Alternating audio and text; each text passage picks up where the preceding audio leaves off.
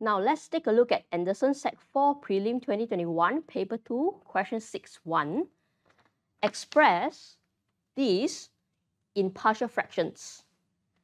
Okay, so before we start, let's observe the term in numerator and denominator, okay? Right, so we will see that the highest term is in x power 3, and if you expand this two out, okay, the denominator will have term in x power 3 as well. Okay, as long as the term is the same or higher, okay, the numerator term is the same or higher, step 1 will be long division. Okay, so I'm going to expand the denominator.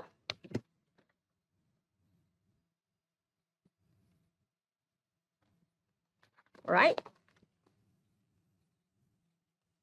Okay, and this -3 with this one, -3 with 1.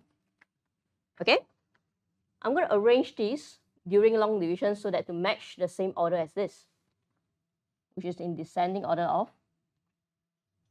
So,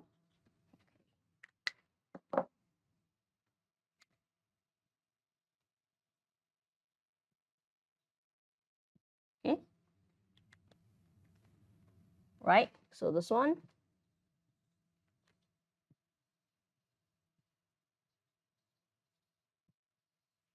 Okay, so that later it's easier for you to do long division. So let's check the first term here. I need to get 4. So that's 2. I need to place a 2 over here. 2 times 2x cubed. I measure the first term. And I will do multiplication of the next 3 terms. 2 with -3, -6, x squared. 2 with 2x, 4x. 2 with -3, -6. Okay, like what we usually do with division, this step will be subtraction. Okay, these are same term. This one has nothing left. This one, be careful. We're going to just say the number out. 9 minus -6. 9 plus 6. So you get 15. Next term, -17 minus 4 minus 21. Last term, -5 minus -6, so -5 plus 6. Okay, we get remainder here. Now let's check. The term in the remainder, the highest term is x squared, which is lower than this one. Okay, so we stop here. Let's put this answer in this question here. We have quotient 2. Go first. Add remainder. Put a numerator here.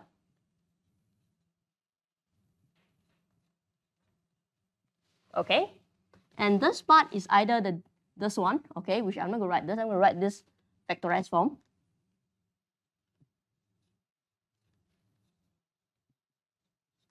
Okay, that one is done. Next step, I'm going to break this in partial fractions. I'm going to erase this part. Now, let's take a look at this part. I'm going to break this to 2 fractions. Okay. Right, so what do we write at the numerator? Let's just observe this. The highest term is in x. So the numerator here, you will get only a constant. How about this term? You have quadratic. So the term here will have the term in x and also a constant term. Okay? Next step, we're going to multiply these two, okay, to these 3 terms. So the first term, when you multiply, this 2 is gone.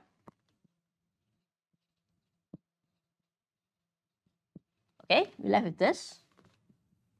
This fraction, whatever you have here is gone, okay? So this is gone. You left this and this.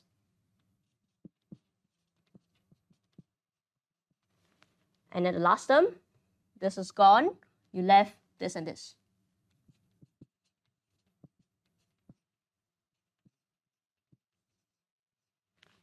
Okay. At this step, you have 2 choices. We can do substitution, which I will not do in this case. You're going to substitute 3 over 2. Okay, it's pretty ugly.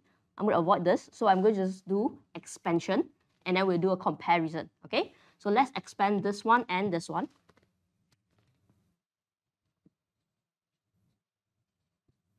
Right, this is simple. And this one, we have 4 terms. Okay, let's just do term by term carefully. Next term. Last term. Okay. Now, we're ready to do comparison.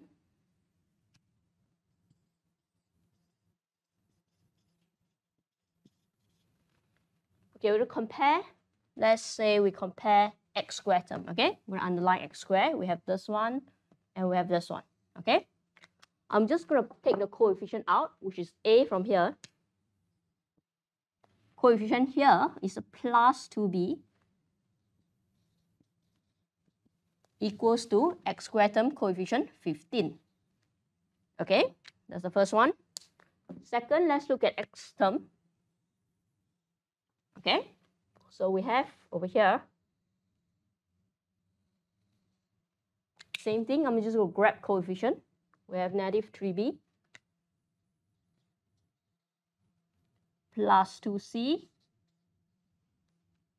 equals to negative 21, right? And the leftover is a constant term, a minus 3c equals to 1. Okay, let's just label this 1, 2, and 3. 3 unknowns, 3 equation ready to solve. Okay, let's just look at what can we do. Okay, I'm going to choose to start because a has no numbers here in front, right? So I'm going to write, okay, this one is closer to down here. I'm going to just write a as subject using the last line equals to 1 plus 3c. And I'm going to replace here, okay? Place it here. So 1 plus 3c plus 2b is 15. Okay, so this one only have BC with number, BC with number. I'm going to make the same pattern, BC with number. B, C, this one is 14. Okay, rearrange it, right? And then we're going to see how we're going to solve. Okay, 2b here, negative 3b here. I'm going to make this to 6. Multiply by 3. Multiply by 3 is 9. 14 times 3, 42. Then I have equation number 4. Okay, I'm going to use this. Okay, I want to reach the same number. Okay, this is negative, doesn't matter. I'm going to times 2 here. I'll get a negative 6. I'm going to times 2 to 2c. That will be 4c. Times 2 here. I'll label it as 5. And I'm solving 4 and 5, okay? We're going to add 4 and 5. This one add is gone, okay? So add 9 and 4. Get 13c. 42, add with negative 42. Nice, you get 0. Okay, that's okay. So next step, c value must be 0. So what we are doing at here is equation 4 plus equation 5. Okay, we reach this step. Okay, so now that I have 0, let's insert in one of this. So where is C here? I'm going to use number 3. So we have A minus 3 times 0 is still 0. So A value is 1. And once I have 1, we're going to use equation number 1 here. Okay, so we have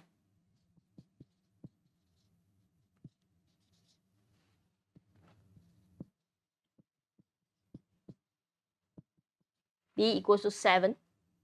Okay, I'm going to replace this one into this 2 and rewrite it here. Okay, remember I still have a 2 here, write it back. And this one will become this. So A value just now was 1. And this BX, B is 7 just now. And C is 0, so there's nothing else, over x squared plus 1, okay? So see the process. We do long division, okay, to get this 2. And then we further do another step to split it up into further 2 fractions.